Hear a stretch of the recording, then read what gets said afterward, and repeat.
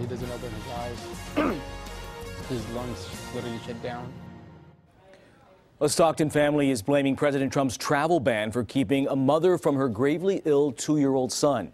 Abdullah Hassan has been on life support for the past month, and his condition is not improving. Just a heartbreaking story. His mother, a Yemeni national, is being kept out of the country. New at 5, CBS 13's Adrian Moore with the organization stepping in now to help change that.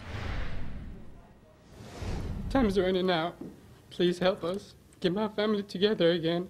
It's been a race against the clock for Ali Hassan, who's desperately trying to get his wife to the U.S. to say a final goodbye to their son. My wife's calling me every day, wanted to kiss and hold her son.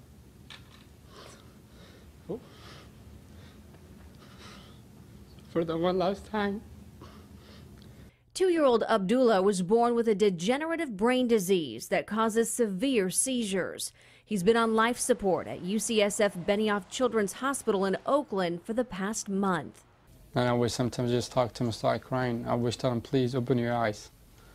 But it's too late. But efforts to see Abdullah one last time have hit a major snag for his mother.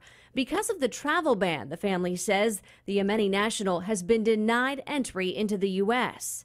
Every time I tell her anything what the doctor say, she starts crying and crying. While the U.S. State Department says it is processing her request for a waiver to get her into the country, the family says it's running out of time. Now, the Council on American Islamic Relations, or CAIR, is pushing the embassy in Cairo to expedite her visa. We're calling for a waiver, just for the embassy to grant a waiver so she can be here with her son in his dying moments. While CAIR says it's reached out to local lawmakers for additional support, its leaders are encouraging the community to now email the embassy in Cairo. There have to be action right now, before it's too late. Our hearts go out to that family, and Abdullah celebrated his 2nd birthday just 2 days ago.